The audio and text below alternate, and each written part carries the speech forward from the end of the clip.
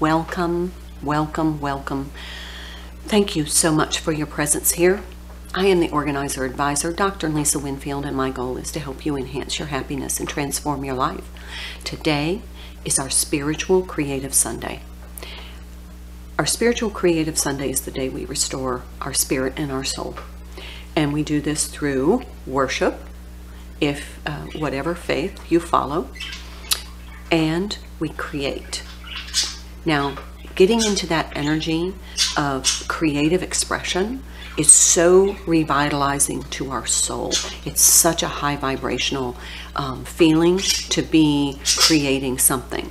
So Sundays are going to be our days that we really spend a little time creating according to what inspires us. This could be crafts, it could be gardening, cooking, sewing, painting, woodwork, knitting, whatever really helps you express your authentic self. So think about that today, and if you have some creative ideas or creative inspirations, comment below and share with us and our community how you're expressing your authentic self.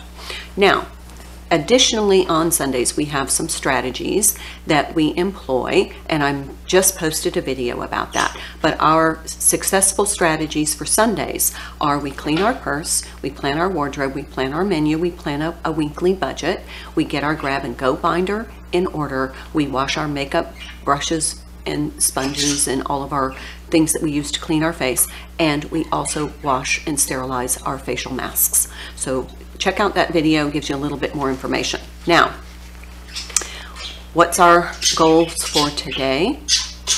Remember our health and beauty. For our health and beauty, we don't have a really health and beauty routine for today, except I like to use this day to get my protein shake powders all organized in little containers. I posted a little video about that, and then I get my vitamins ready. So that's my health and beauty for today. But remember, you need hydrate, hydrate, hydrate. So keep yourself vital by hydrating. Also, take your vitamins if you do. Those are optional. It depends on what your belief system is on vitamins. And also, we take time to meditate and 15 minutes of exercise this week. So if you're following along with Yoga with Adrienne, I posted a link to her YouTube channel. She's doing a 30-day challenge. It's a great opportunity to do some healthful yoga and mindful practices. So that's our health and beauty routines for today. Our cleaning goal for today is we're going to start in the linen closet. I will post a video on how to clean your linen closet. And this is just one of those little small spaces where we can see immediate results and then revisit our success to keep us motivated throughout our organizational transformational journey. So go ahead and clean out your linen closet. You may want to watch that video, and it'll give you some inspiration and some ideas on how to present your linen closet so it's not an overcrowded, overcluttered space, but it's a space where you feel where you're refreshed, and it sets a template for what the rest of our home will look like when we're finished with our organizational journey. Also, we are going to continue with our important documents that we keep in our home safe. Today is your Social Security card. So you want to get your Social Security card. A lot of us older folks carry our Social Security cards in our wallets, or we used to. That's really not safe anymore. So you want to take your Social Security card out of your wallet or wherever you have it stored and put it into one of your page protectors in your home safe binder. And I actually put mine in a manila envelope, and then I put it into a Ziploc bag. Why?